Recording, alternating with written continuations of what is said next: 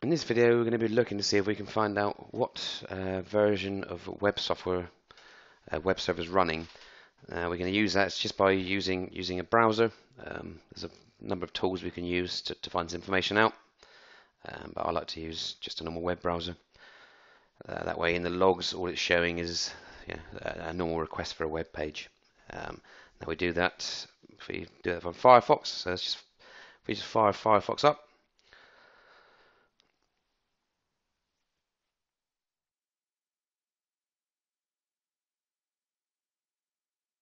Okay, once Firefox is loaded up, we just need to run tools, developer, web developer, and then network. That should give us a split screen. So we're not really interested in what the web page comes back as, so let's just drag the bottom split screen up so we can see what's going on. Okay, so now we want to browse to whichever web server we're interested in. So this scenario is do bbc.co.uk in this scenario, and then we get back the request and responses from the web server and any additional information from CSS files and JavaScript files. So we can see on the original location, all it mentions is server Apache. So that one has already been restricted. So we know it's running an Apache software. We don't know what version of Apache it's running. So that one's been restricted, but we can have a look at various other sites here. So we can see static.bbci.co.uk. We can see that one there. It's telling us which version of Apache software it's running. So let's have a look. This is running version Apache 2.2.25. So we know that we know the version it's running. Normally, I would get customers to get that information removed.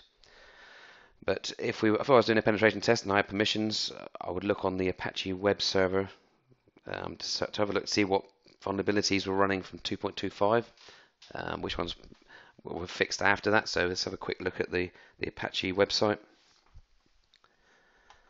So we need to go back to our favorites, and then we go to Apache HTTP server. Once we're at this website, we can click on Security Reports and select Apache 2.2 Security Vulnerabilities.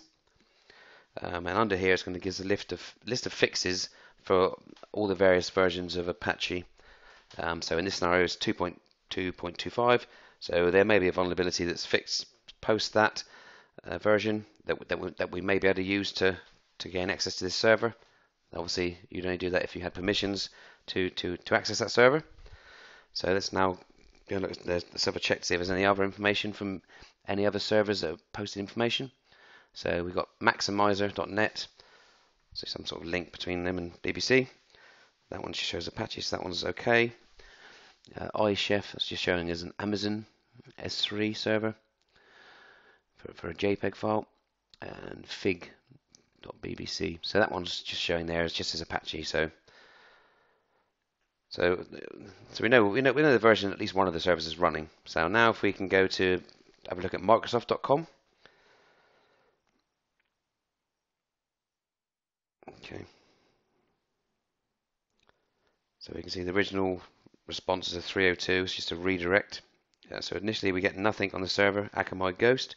Scroll down to the 200, and we can see the Microsoft version is IIS version 8, so probably a 2008, 2012 server. And we also show the version of ASP.NET that's running. So with that same information, we can have a look at see what vulnerabilities that may exist.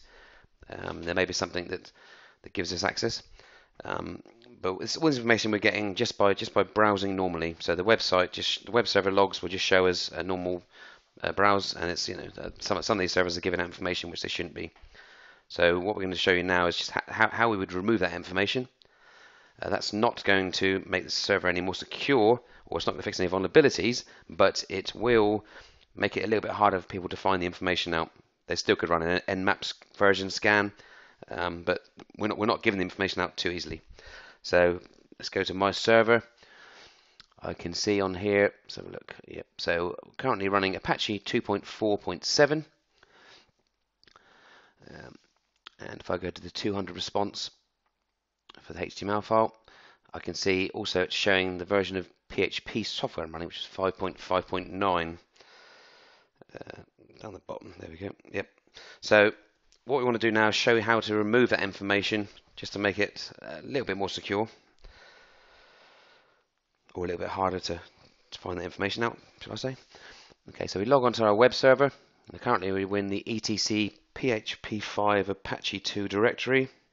So if we just do a quick directory listing, see what files we have under here.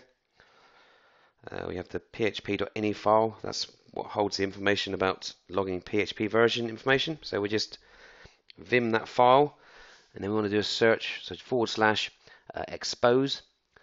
And scroll down here, we can see one of the entries is expose _ php equals on. So we don't want to expose the PHP version information, so we just need to modify that to turn that off.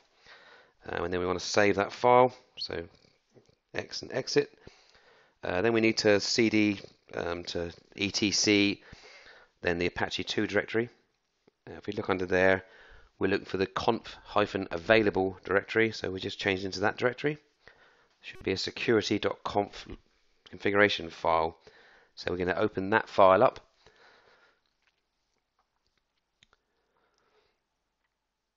Okay, so there's a couple of options under here. The first one we're going to look at is server tokens. That's currently set to OS. We want to change that now. So there's full OS, minimal, minor, major, and prod. And the prod value gives the least amount of information. So let's change that to say prod.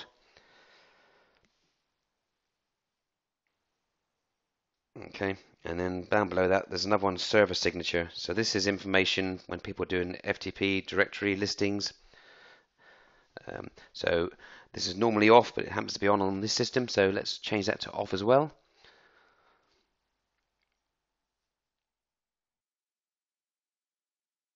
Okay, and save that file. Then what we want to do is just to restart the Apache server for these settings to take effect.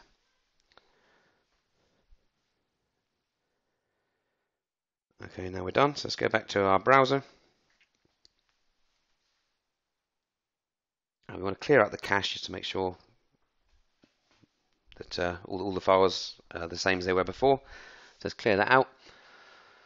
Then we want to just run, click enter again to load that page up. Okay, then we go to the 200 again on the get HTML. And then we can see all we've got now listed is Apache, not the version, and we no longer have any PHP version information in there. So although it doesn't remove any vulnerabilities, it just makes it a little bit harder for people to get that information. Now, hopefully that video was of use to you. If so, please subscribe to our channel. Thanks.